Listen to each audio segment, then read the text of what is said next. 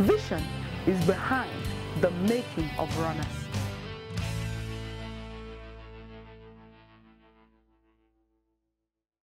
Praise the Lord. You're welcome to Saturday, the 29th day of July, 2023. Our topic today on the Seeds of Destiny is the influence of wrong association. The Bible says, "Be not deceived, evil communications corrupt good manners." 1 Corinthians 15:33. Thought for the day: the wrong association can lead you to eternal damnation in hell. We once met a repented armed robber many years ago. He told God's servant how he had become an armed robber, though through wrong association. He said that one day he asked a friend for money when he was passing through some challenges of life.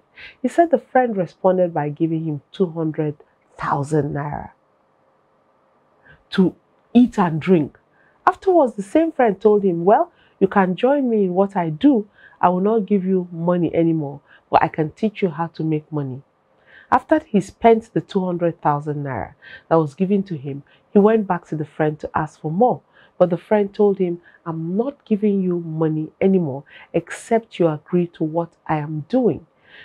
Oh, except you agree to do what I'm doing. So the friend took him to a witch doctor who imparted him with some fetish concoctions.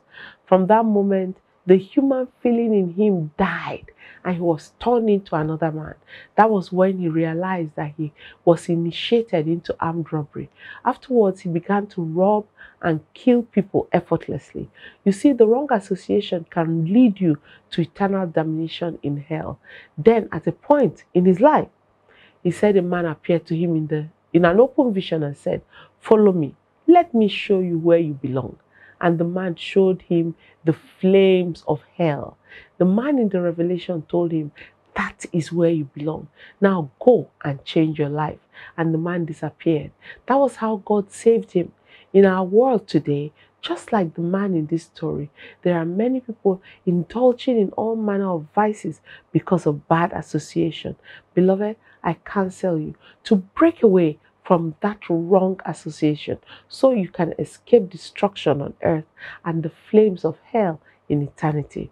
Remember this: the wrong association can lead you to eternal damnation in hell. That shall not be your portion in the name of Jesus. What's our assignment today? Number one, disconnect from every wrong association in your life. Number two, make up your mind not to follow anyone to hell. If they will not follow you to heaven, you are not following them to hell. Hallelujah.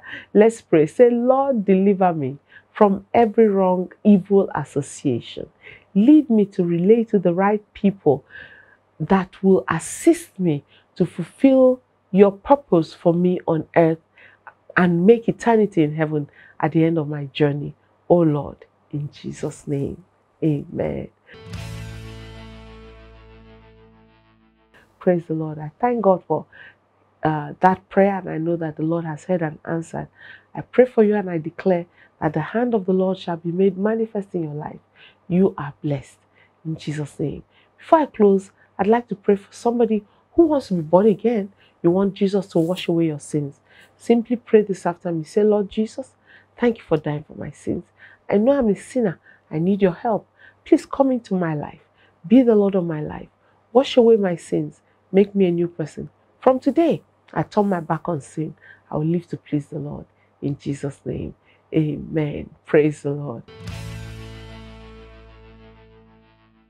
As your days are, so shall your strength be.